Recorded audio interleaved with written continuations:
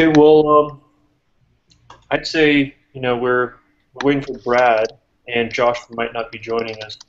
But Brian, you can go ahead and give your presentation if you want. Okay. Get things moving. And just really quick, this is kind of a new format. We're starting at a new time. We're going to try and keep it under 30 minutes. Hey, Brad. Hey. Oh, hey. Perfect, We're Brad. on air. Hey. So Brian was just about to give his presentation on can.route.map, and that'll be like a 5 to 10 minute presentation. And then after that, there's just kind of some open dialogue between you guys on routing, web application routing best practices and things to stay away from. And maybe answer. How do you feel for Brad? Or Brad, were you going to talk about anything? Or?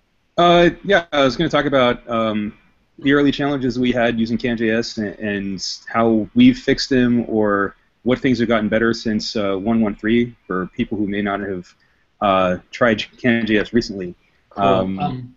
Yeah, there's lots of changes, and all of them have been for the better. That's good to know. Chris, how do you feel? Sorry, go on. I was going to say, I see a lot of stuff coming up on the forums that is stuff that I've already solved once. And so, like, I feel like I just want to like data dump everybody. It's like, here's libraries you can use. Figure out, just take the stuff I figured out already. I'm not sure if the talk is the right way to implement that, but I want to tell everybody that there's lots of stuff that users have solved, and it's out there in open source in some cases. So they should definitely like poke around and ask questions, but keep asking, because you'll probably find out that somebody has had your issue before. Chris, how do you feel about having Brad first? I wanted to ask you that earlier, but I forgot. that works fine for me. Yeah, I'd say let's do 5-10 minutes with you, Brad, and then we'll move on to Brian, and then just kind of chat about routing after that. Sounds okay. Good. Yeah. Sounds good. Let's do this.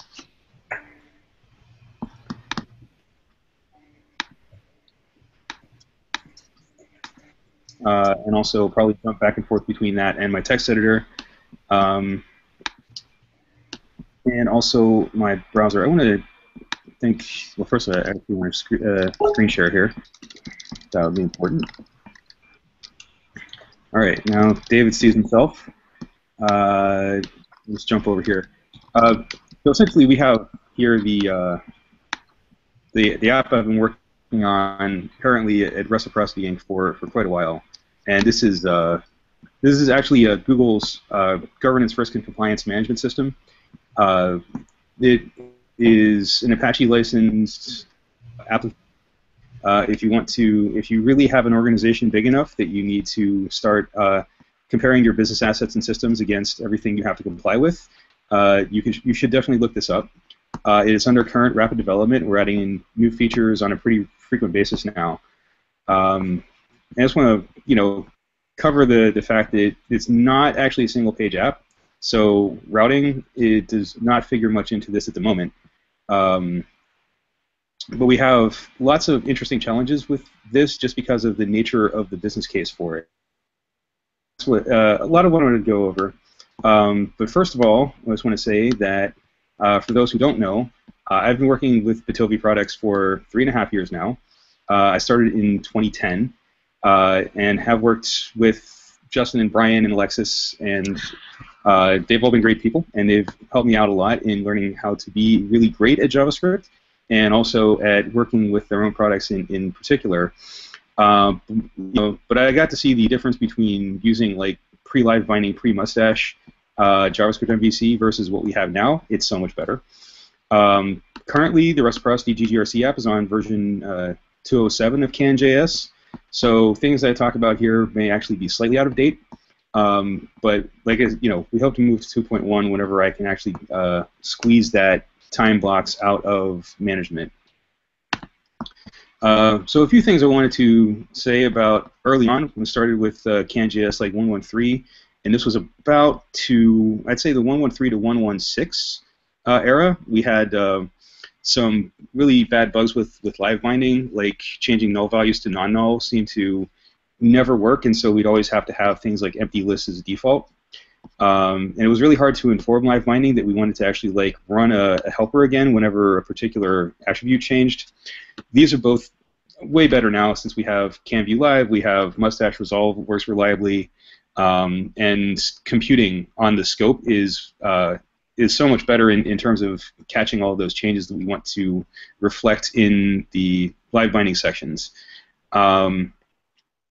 We also had some problem deferring render, and this is particular to our app for reasons that I'll get into in a moment. Also better now. We had a messy model inheritance model only because, well, it's actually us that has the messy model inheritance. In our Python source, we use a lot of mixins, and a single model class can have like 8 parents.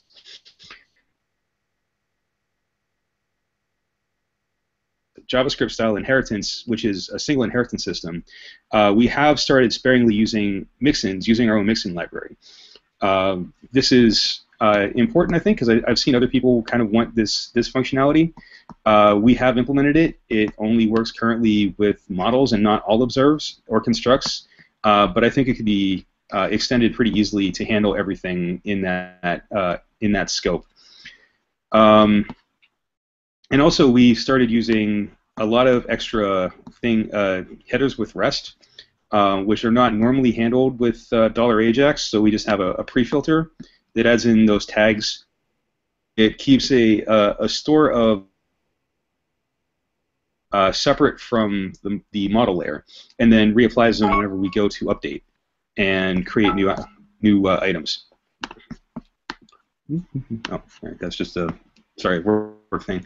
But one of the biggest problems that we've had that is actually not perfectly resolvable using native can stuff is that our object graph is massively connected. So if you look back here, like all these types of items can pretty much connect to one or more of any other type that you see here. There are exceptions, but the default state is pretty much if you see 2 objects here, they can be connected somehow. So what happened early on was that we would get super massive slowdown because a change trigger could possibly bubble up all the way through the object graph and touch almost everything in it. So what we've actually done to address this is create a stub reference system where essentially when you have an object that's a can model and it references another object that's a can model, it doesn't do so directly. So we actually create a sort of like a lookup entry, which we call a stub, and it has ID and type and href. So you can actually go back through the reify function on the stub, which gives you back the original object. Or if you're in a mustache, we have a suite of helpers that help us actually do that and defer rendering until they're defined and synced from the server. One of the most annoying problems that I had, and this is not actually Can's fault, was trying to work with things like jQuery UI autocomplete. What was this? There we go. That's what I was looking to say there. What we actually had to do was write a lot of different components around autocomplete, and I think I can actually show you this. So essentially down here,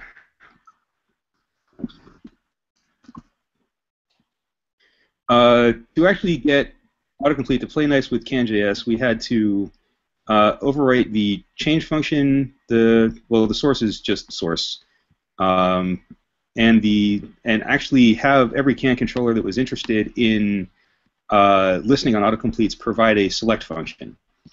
And also, of course, because I was sort of forward-looking about this, I overrode render menu to actually use can.view. So we could actually provide type-specific autocomplete result templates that would let you see things with the appropriate fields filled out, et cetera, et cetera. It's actually kind of cool when that worked, but getting it to work was annoying just because usually I'd type something in, select it, and then the field would be blank. that we've actually figured out. Mostly, I think it has to do with waiting on trying to change things with a little bit of a timeout in between. And also, since we're a Google product, there are things that we're doing with Google API. So you can actually see, I can't actually show you at the moment because I'm working on this particular thing. But we actually have models in CanJS, in some cases, connecting to drive folders. And so they're linked through these sort of connection models that go from one particular piece of the of this information on the left to some folder on drive that contains usually like audit evidence information. And it's and what that means is that because connecting through to G Drive or any other Google product requires their G API and not can.ajax, that doesn't quite work as you'd hope. You actually need to make sure that your OAuth tokens have been refreshed through the authorization process, and then you also have to sort of defer through their own methods for accessing the live data with callbacks instead of deferreds. Having can deferred available really is a huge help here. So those are the things that I thought were major that we've had to work through at like a very core level. Some new stuff that I had actually, I'm going to turn off screen sharing now because that was pretty much all I had to say. The new stuff that I actually had to say had to get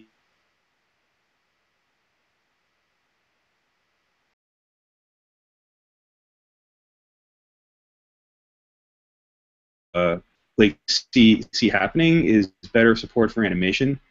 I know that there's a huge opportunity here for like deferring a state change between when your data layer changes and when your view layer actually has like a certain final result to it, and essentially having like, okay, data layer changes, here's our initial state, and this is the final state we want to actually have that comes after it, with transitions and such. I think that would actually be really great for having slick UI in cases because it will be mustache helpers that fade in and fade out. But I always feel like they're a little bit like hacky and non-reusable. And the same goes for toggling and such. So I've only recently been adding things like can component-based stuff for obvious reasons. Like we started so early on this that most everything is handled around giant controls. We're not really using like can-value or can-event yet in terms of use. These things will be happening in the future as I look at it and say, well, I could the old way, which would be compatible with our old system, but it'd take forever and I'd hate my job. Or I could just like bite the bullet, learn how to do it the new, fresh way, and then probably save myself a ton of time in the process. And that's it. I mean, that's that's our current state. There's we've come a really long way. You guys have come a really long way at Bitovi, and we certainly have a reciprocity in terms of making like really awesome polished products. And I'm so happy to be working with it for for the time being at least. And that's my talk. Back to you guys. Thanks so much. I have a quick question. With the autocomplete and integration of third-party plugins in general, was there features that you guys needed that wasn't, where you said it'll take too long to actually implement it yourself, kind of, or? Possible it would take too long to implement it myself. I really hadn't scoped the process of doing that. I just always assumed that it will. Like, I think that usually trying to adapt existing libraries that have been tested and address them already is probably going to be better on my time if I have to just adapt or shim that code than if I completely wrote it whole cloth. But there are still some cases where I had to do like date packers and unpackers and such that really I couldn't find something that was small that did the job. Mm-hmm. Yeah, that makes sense. I just remember that I ran into situations myself where I was trying for like 3 days to get it working, and then said, "Oh, I just try, to implement exactly what I need," and that took like a day and a half. So I was just curious what the experience was with trying to adapt things, because it's always difficult, I guess, in whatever environment trying to include something that's a third party that doesn't know your stack, kind of. Yeah, I mean, that's the thing. Like, I know my stack, and usually what happens is whenever I have a third-party thing that doesn't know my stack, I just have to learn the third-party thing really well. And then it starts to, and then you can kind of see where the pain points are and smooth things out between them. Yeah, usually components Although, are... What'd you say? With the autocomplete, it was definitely a lot of trial and error to make it reflect the current value and such. But it's, yeah, it's great. I'm grateful that it's all open source, because if this were like a box product and I can only find it minimized, I'd never be able to pull this off. Yeah, I've found that with wrapping third-party components, can component is very useful, because you can kind of abstract away the API, so the other people using that autocomplete can just treat it like any other component and pass computes in and expect it to just go the same. But you can abstract away, you know, the third-party API that way. Cool. Well, thanks, Brad. That was really cool. Thanks, Brad. You're welcome, everyone. All right. Am I next? Yep. Okay. Let me share my screen. Everybody else can mute too while Brian talks. Okay. So I want to give a quick demo about can.route.map. I've adapted a demo application that I worked on with Eli a while ago to 2.12, and it uses define and components and everything. And it's a pretty cool demo for some reasons I'll show in a second. It's pretty simple, so it's just a, oops, oh, that's the wrong, here's the local one.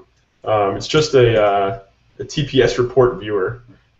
Basically, it has a form that has a search field where you can enter a name, a report list component, and then a flags component that you can select flags to show to just filter the visible component, the visible reports.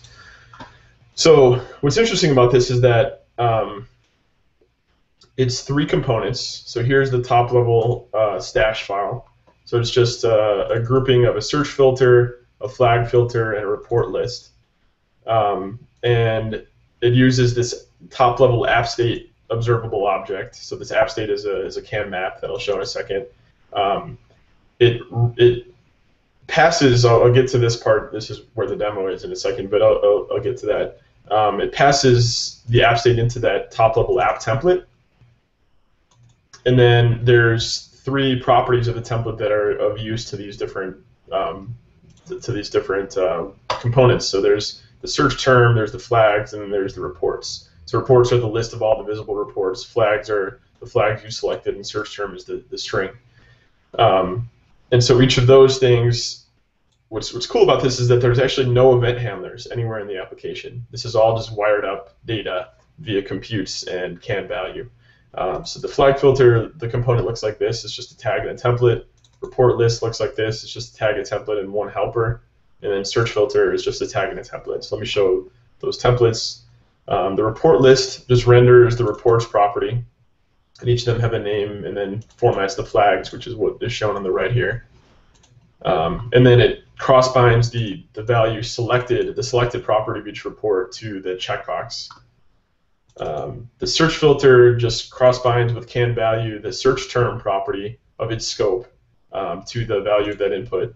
And the search term property, again, was passed in via the attribute search term from the app state. So let me show the app state next. So app state, in this file we're just defining the constructor function, then we instantiate it in the app level index file here. So this instantiates a new instance of app state. We do that for unit testing, so you can unit test this constructor. So using define, I'm defining right now just 3 different properties. There's a reports property, and it's going to just be, it has a getter that just returns a new reports list, passing the search term as the param for that. So this is just going to make a final request for reports and get back anything that matches the search term. There's also flags property, which is just going to get all of the flags from a service. I'll show those in a second. And then there's a search term, which the value property is just what you initialize it to, which is going to be an empty string at first. So right now, what's happening is we're instantiating app state, and then I'm calling can.route.map to cross-bind to make the internal can.route can.map equivalent to the app state can.map. So what this means is that the properties that are set via the hash are going to be cross-bound back to the app state object, and the app state, anything that's programmatically changing the app state properties will be reflected in the route. So that means that I can kind of easily capture the state of the page in the hash without really doing any extra work. All I have to do is kind of define the app state, and then that app state is passed in, various properties are passed into the components, and those bind to changes in those properties. So that's why there's no event handlers. All that ever has to happen is the properties of app state have to change, and then the components will reflect those changes. So we call can.route.map and pass app state in, call can.route.ready to initialize the can.route data that'll read the hash and start populating the properties and firing the event handlers. And then I'm rendering this initial template into the app div with app state passed in. So I've got a couple of simple models for reports and flags. Reports is just a get request to reports. Flags is just a get request to flags, and then I've got a fixture for each. So reports fixture is just a little bit more interesting. It's just doing some logic to filter based on the flags that were passed and the name that was passed. So what I want to show, there's like one part I want to kind of live code. So this actually all works right now. So if I type in, for example, funky and hit enter, it's going to make a search using fixtures to get that list of reports, and it's just going to show that matching report. So the way that works, if we follow the kind of event chain of events, so going back to the search filter, this can value ties the search term to the input. So if I change the input and then that will change the search term, and then the search term is passed in again via this attribute here. That attribute, I'm just kind of walking up the stack, so to speak. So the index.stash right here is when we render it with app template is the AMD argument. It's passing in the app state, so that's where that comes from. And then when app state changes, going back to, or when search term changes, search term is we express interest in search term in this getter, and because we're rendering reports inside of a template, this is wrapped in a compute. So whenever the search term property changes, this reports knows it has to change and recalculate its value. So that will cause the getter to rerun, and that will get a new list of reports. So again, in reports list, we're just rendering the list of reports, and that was again passed in via the top level template index.stash right here. So that's just passing in reports. So where can.route.map comes in is keeping track of all this via the hash. I think I'm running a little short on time, so let me get to the demo part. So in define, you can define which properties you want to serialize and how they should serialize and if they shouldn't serialize. So we don't want reports to be serialized, meaning it shouldn't show up in the URL. So we set reports properties serialized property to false. Same with flags. That's just a list of all the flags that we have. We don't want that to serialize. Search term does serialize. So if I enter a search term here, like strange, that'll show up in the URL. If I hit back, that'll trigger a change in the app state, which will repopulate that list. So, but what I want to do is now implement the flags feature. So right now, flags doesn't work. It doesn't hook up to anything. So to get that to work, I need to pass flags to the service here. So we're gonna pass something in, but first I want to create a property that represents the selected flags in the URL. So to do that, we're going to create a virtual property that shows the flags that the user has selected. That looks like this: A, B. So we'll call that selected flags.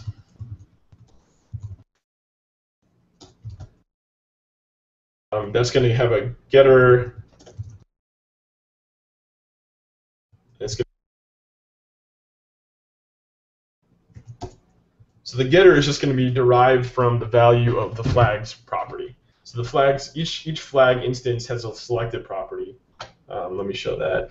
So in this flag filter stash file, we're cross-binding each flag selected property to the checkbox. So whenever I check it, that selected property should become true.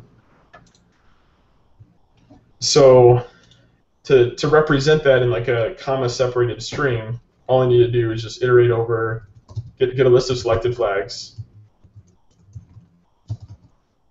So that's just this dot adder flags filter. There's a new filter function in 2.1. That's just kind of like the underscore map. So that's going to be passed to each individual flag. And I can say return flag dot adder selected, and then I'm just going to turn that into a list of IDs. So our IDs equals, I'll just use underscore for this method. So selected flags. Actually, we're using Lodash, same thing. Selected flags ID, and then return IDs.join, comma. So that's how we get the that's how we implement the getter for selected flags, and the can route serializer will use the getter. Sorry, that should be serialized, not get. That's how we define how this property serializes into the URL. And then when the user hits back, or if a deep link is used and that property is set in can route, that will call the setter. So we want to define basically how setting the selected flags property maps back to the real values in flags. Because keep in mind, this is what we're calling a virtual property. This data isn't really real, so to speak. The real data is kept in flags, but we're not serializing flags because it's a list. So we have to define how to map that back. So to do that, we just kind of do the reverse. So we're going to be called with a list of IDs. So we want to split that list of IDs. So IDs array equals IDs.split on the comma, and then let me just grab my cheat sheet because I'm running low on time here. I'll explain this in a second. Okay, so we split on the comma, then we go through the list of flags, and for each flag, we just check to see if that flag's name is part of the array that we were passed. So this array is going to be something like A comma B. So when we split it, it's going to have the values A and B. And if the value is in the list, then we set that flag selected property to true. Otherwise, we set the flag selected property to false. And then the last thing I want to do is fix this this request here. This is the params that are sent to find all. So we want to fix that request so that it actually sends the correct value. So one way to do that is I'm just going to say this dot define dot selected. Oops. So I want this to be similar to the format used in the serializer. So I'm just going to call the serializer directly. Selected flags that serialize. Apply. Pass in there. Oh yeah, it does matter actually because it uses this. Okay, so hopefully that works. Let me see. Syntax error. Uh-oh. I think you forgot a comma somewhere down, go lower, after selected flags. I think it was just that extra semicolon. Oh, maybe you're right. Line 50. Oh, I forgot a comma. So 48, I think. Yeah. Okay. So the first thing you notice is selected flag shows up and it's empty because when this flag list populates, all the selected properties are initialized to false, so there are no flags. But when I select a flag, nothing happens. It didn't work. It flashed, so it's doing something. Let's see.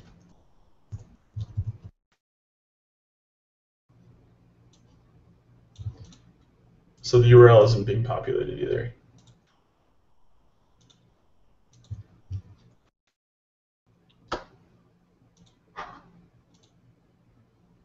Okay, so that method's not working. Maybe I wrote it wrong. Scratch sheet. Oh, it's the name property, not the IDs property. That was the issue. So the flags, sorry, the data structure for the flags are, each of them have a name property, that's it. They don't have an ID. So let me change that to name. Probably should be ID, but this will work for now. All right, there we go. Cool. So now when I select A, you'll see a few things happen. That's going to cause, again, through the can value binding, the selected property is going to be true. Through the serializer, now that's going to show A in the selected flags list. And then that's going to trigger a change event on reports, which means it's going to run as getter, which means it's going to make another AJAX request to get the new list of reports with the new list of flags. So if I click B, that shows up in the selected flags. This is an inclusive filter, so if I go back here, this is just all the things with A. This is all the things with A and C. These are all the things with A, B, and C. Type funky. And what's I guess the interesting part about this and how this ties into can.route.map is that we implemented our app state. We kind of declared, all the relationship between all the data, called can.route.map to cross-bind that to the hash, and then now we have hash support for our app state. So I can click back, and it's going to remove that search term. If I click back again, it's going to add a selected flag. So the state of this URL is now in sync with my application. So that's it. Any questions? Are you going to put that online, the demo? Yeah, I was actually finishing up a tutorial about it. I'm going to publish that, and it's actually right here. This is the wrong branch. It's in there. Okay. Well, cool. When the tutorial gets done, we'll post it up for everybody too. We're running low or over on time, and we promised a couple of web application routing best practices. So I'm just wondering if David and Brian maybe one or both of you want to hit a quick, best and worst practice of web routing. I just quickly wanted to talk about the difference, how CanJS is doing routing and how routing in server-side frameworks is usually done. So maybe I can have minutes for that. Yeah, that'd be. Yeah, I'm going to share my screen, and because usually how routing is done, how many of you are used to routing being done in web application frameworks is something you have your router. I hope everybody can see my screen, and then you could define some route ID, and then you register a callback with the data when this route is being hit. So this is the common way of doing it. But much like live binding is changing the way you have to think about how to structure your application state. Let's say with live binding, instead of saying, okay, somebody clicks a button, now I have to do this jQuery selector and change the color of this element. You just say, I'm registering that button click, and then I'm going to update my state and add the color that I want to, and then that color change triggers some other CSS properties that change.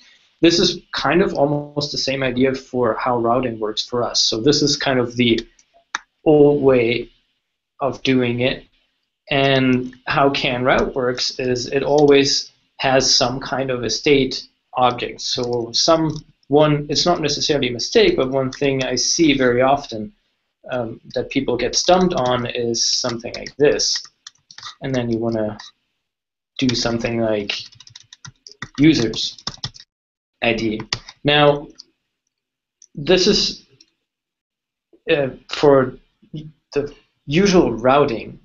you're used to it. That's how it works, right? But what we actually want to do with can.route is we want a section and an ID so that we can listen to both changes. So we can listen to section changes and ID changes.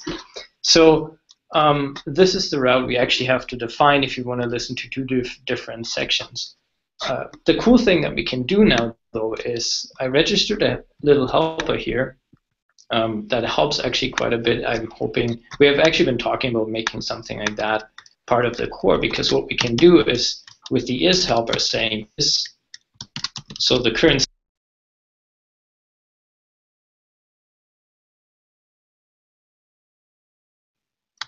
ID.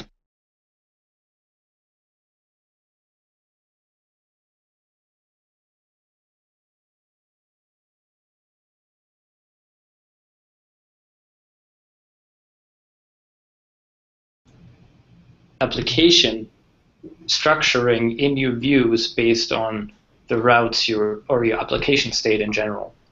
Hey, David, I think we lost you for a few seconds. I think when you're typing, it's automatically muting you. Oh yeah, I think it is. I don't know how I can turn this off. Shit. I don't think that's a setting you can turn off. Just talk when you're not typing. Yeah. I'm actually used to typing and talking at the same time, so I'm going to try not to. All right, so we can do things like this, which is pretty neat because a lot of our structure of what our application is showing in what state is actually now going into our templates, versus you have your route listeners and then you have to do all your setup and tear down in that route listener. So what I want to do here is make a state object, our global state object, because Brian showed it already. It's new can.map. And then we can that view into the contents. So we say, sorry, I'm typing and talking at the same time. So now we get a render our view into the contents. So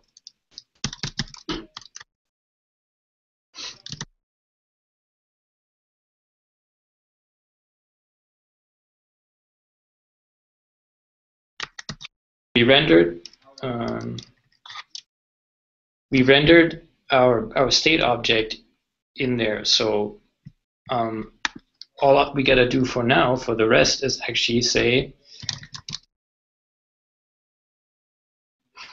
and then I made two links up here, one to blog 1 and one to user 23. Let's make sure users and blog. So once I run this and I update this, nothing happens. Of course, nothing happens. It's so much fun to do things that didn't happen. Well, you always need a cheat sheet. I did, yeah. I forgot my cheat sheet.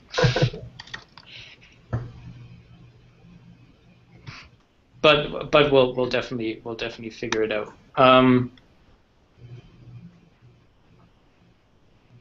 So content HTML can view mustache.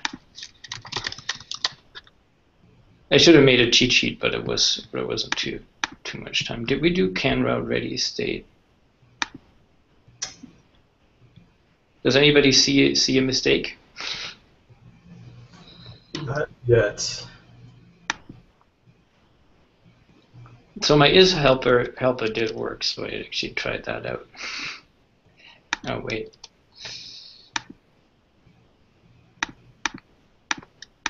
I like you see up here, it doesn't have.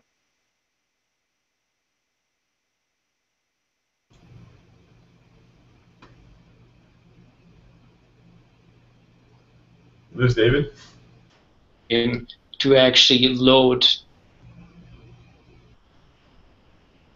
belongs to it. So this is pretty powerful. It's just a little bit of a paradigm shift. The same way live binding is compared to doing all your glue code manually using jQuery. The routes in CanJS are kind of the same way different than traditional routing from like web application frameworks. Just keep in mind that you have your application state and your route contains your application state, and you want to deal with the application state, not with specific routes. And yeah, that's just quickly what I wanted to show. I think that's a good analogy. I think that's true that it's analogous to live binding versus DOM manipulation. And I think that like when you're used to hash or pattern-based routing, what happens in a pattern-based route event handler is you do DOM manipulation or kind of render a template, do something manually. It's kind of like a more linear progression of here's what happens, then this happens, as opposed to kind of elevating your thinking to the level of the data. And this is similar to live binding in that it elevates your thinking to the level of the data, and you don't have to really live on the level of you don't have to think about the DOM at all. With pattern-based routing, you still think about the DOM. Yeah, I think that's we can keep the discussion at that, because that was the most important point I wanted to bring across. I don't even want to talk about worst practices or anything. I just think if you approach it this way, routing will become a lot more accessible to you. Like even to me, I have the same problem. So it's probably worth writing an article about too.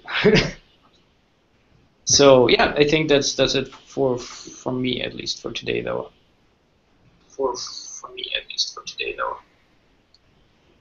Perfect. Thanks, David. Brian, anything to add, or you want to call this one? There's feedback. Sorry, what was that, Brian? I'm muting you while I talk. Are we going to do anything with like going over issues today, or is that a different meeting? I don't know if that's what we want to cover here. I think we might want to leave it at that today. Yeah, we had a plan to go over any questions that were asked, but none were asked, and we're running a bit over time, so I think we'll just call it a wrap for today. Okay, sounds good. Brad, thanks a lot again. Thanks, guys. That was really informative. Awesome. Thanks, Brad. We'll also be posting this up onto YouTube, so if anybody wants to go back and watch the details, it'll be available there. So, thanks a lot, everybody, and see you next week. Bye.